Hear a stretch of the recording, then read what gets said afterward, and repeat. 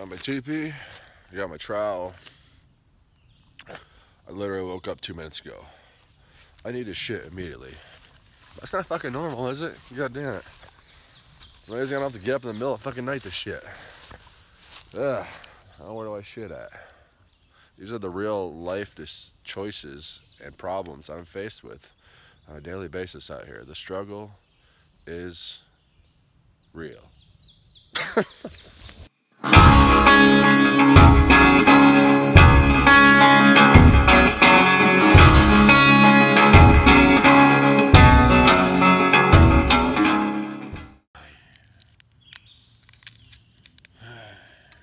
Morning. Have a good day.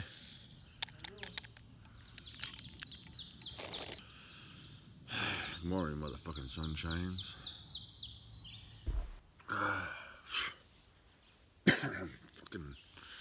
Fucking mosquitoes are bad around here, man. Shit. That's the only downside of warming up. Fucking summertime and all that shit. Goddamn fucking mosquitoes everywhere. This is a killer camp spot, but goddamn, I got eaten alive last night. I built a fire, helped a little bit, but maybe I should build one this morning. I'm in no fucking hurry to get out of here. Check out gut hooks. I only got fucking 18.5 to Damascus. I'm gonna break that shit up in 2 days. So the next shelter is Abington Shelter. It's only 8.5 miles in here, so 8.5 mile day today. It's gonna be fucking brutal, man. Shit. Damn, I'm fucking be scratching up. Like a goddamn, I probably look like a fucking crackhead right now. What's that character on the Dave Chappelle show where he's a fucking crackhead and he's always itching? Oh man, you got chocolate on the face. That's doo-doo, baby. Anyway, we'll get moving here shortly. It's gonna be a good fucking day.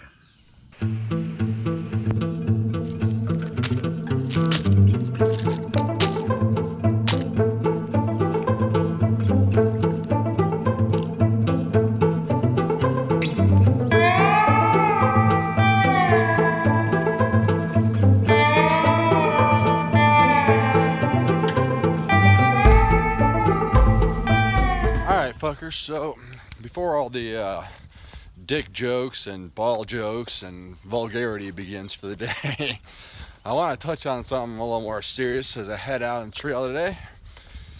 Ever since I started the trail, more so in the last few weeks, I have gotten multiple messages from people that say that in some way or another my videos have helped them through bullshit times in their life, or are currently helping them through some bullshit times in their life.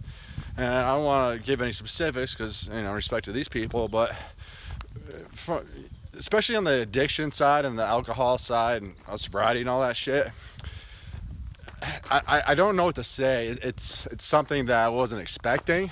I mean, in my head, all I'm doing is fucking walking every day, but somehow, some way, my fucking walking the Appalachian Trail has touched a nerve with somebody and some people and inspired them to turn their lives around the same way I turned my own life around with backpacking.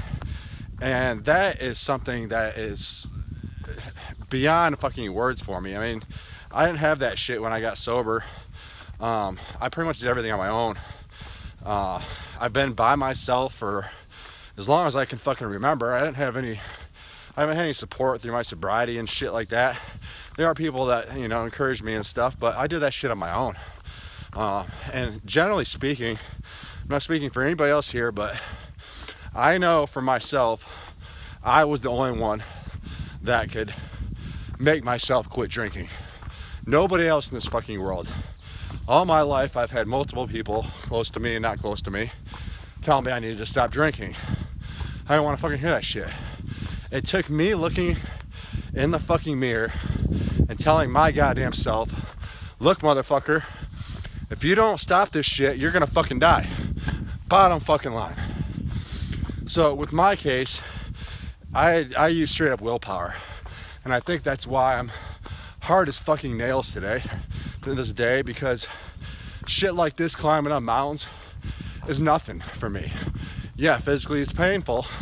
Mentally it can be tough sometimes, but compared to what I've fucking gone through in my life, this trail's nothing. So I don't know where I was going with that, but what I'm saying is it just means a lot to me that my little fucking walk across the Appalachian Trail is touching a lot of people out there that was completely unexpected to me. So for all you fuckers out there that are turning your lives around, whether it's because of me or it's because you took a long fucking look in the mirror, pat your goddamn self on the back, because I know more than anybody that shit is the hardest fucking thing you will ever do in your goddamn life.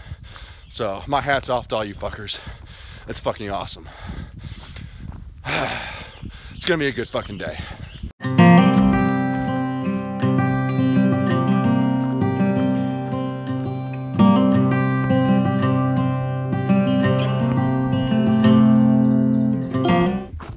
Surprise, surprise, I'm fucking hungry right again.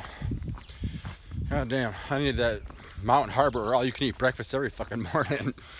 I'm coming up on Low Gap here in about half a mile or so. I'll stop there and have me a Pop-Tart.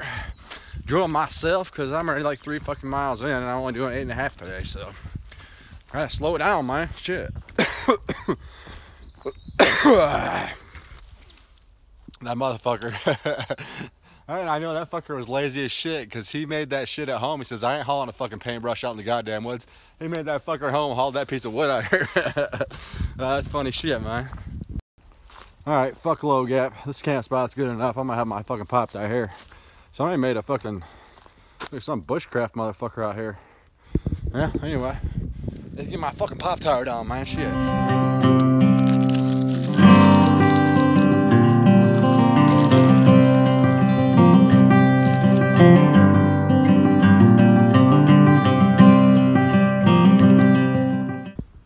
Alright, coming down here at Low Gap. Looks like there's some remnants of some free shit. Let's see if they got anything left. Shit balls.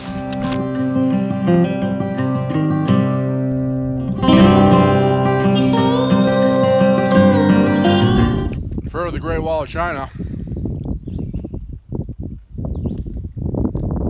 This is the half-ass wall of Tennessee.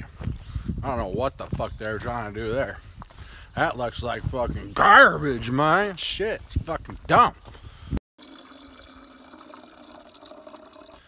Alright, just taking a little break here, grabbing some water and shit. I had to make a phone call to Amazon or the post office in Damascus because I got an email from Amazon saying they had a problem delivering my fucking camera and shit, but called the post office. Apparently it was delivered to Mount Rogers Outfitters there in town, so I have to go in there anyway.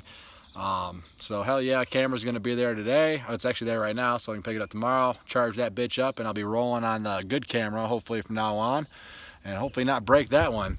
And I was checking some mail and Instagram messages and all that shit, and I got a message from Kendra over at Hyperlite Mountain Gear saying she wanted to meet up and a trail day. So I'm pretty fucking stoked for that. It's pretty cool when a company where you rock their fucking pack reaches out to you, says they want to talk. So that's fucking awesome. I love this. I mean, this fucking pack is kicking ass on this trail, and I want to get one of their fucking pod sacks they make. They're stuff sacks, but they're shaped just like the Hyperlite packs.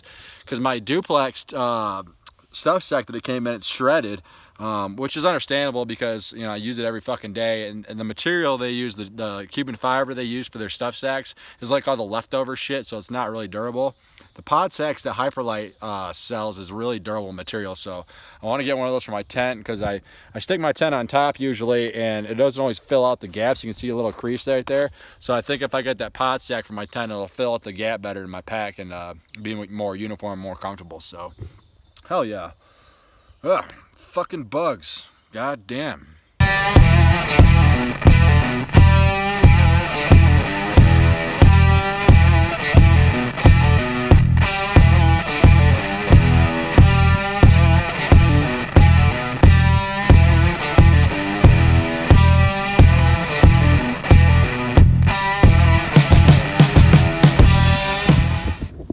I just realized what this day reminds me of. Then you're going to the fucking amusement park, carnival rides, whatever the fuck when you're a kid. And they got the cool, badass roller coasters. They have to wait in line like 4 hours for, and the goddamn scorching heat burn your shit up. But it's worth it. The wait is worth it. And then you got the ghetto fucking roller coasters that they've had at the park for like 20 years. And they just don't want to fucking get rid of them. But they're the chintzy fucking roller coasters that just go. and you don't have to wait in line, but it's fucking not worth it because you don't get any fucking adrenaline rush off of it. That's what this goddamn trail, this stretch of trail is today. It's just up, down, up, down, up, down, but there's no fucking views. I mean, this is my fucking view, right? Little John Z. Here's my view. Anyway, it's just, there's nothing to look at. You get to these top of these little fucking rolling hills and it's just completely covered. Occasionally you can see through the trees and you know the views over there kick ass, but it's so goddamn overgrown you can't see shit. So that's what today reminds me of. Ghetto fucking roller coaster rides that need to be tore the fuck down. Yeah, still a nice walk though.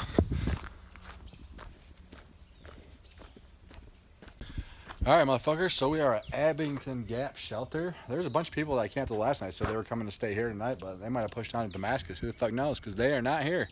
It's like 1:30, 8.5 miles today. What are you gonna fucking do? But that'll leave a decent 10-mile day into Damascus tomorrow. That's the plan, so as of now, I got this whole fucking place to myself.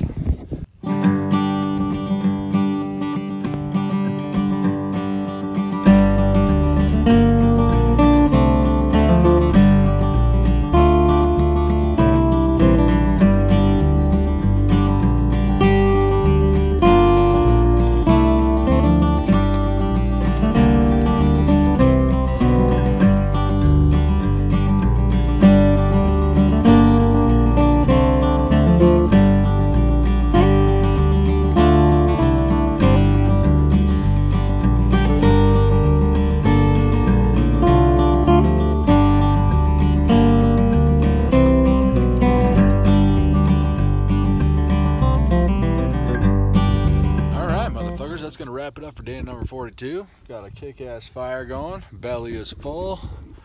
Food is hung. And all I gotta do is fucking relax.